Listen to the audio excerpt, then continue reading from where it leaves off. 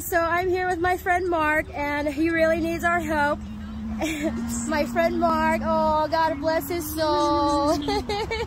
I promised I'd come back for him, and he really needs our help, so I'm trying to get him I'm trying to raise money to get his prosthetic leg. It costs about like $5,000 to $10,000. So I know the Lord will bless us, and we're gonna make a GoFundMe page for him. Thank you, Heavenly Father, that we're gonna bring smiles to his face, and we're gonna make all his dreams come true for his prosthetic leg.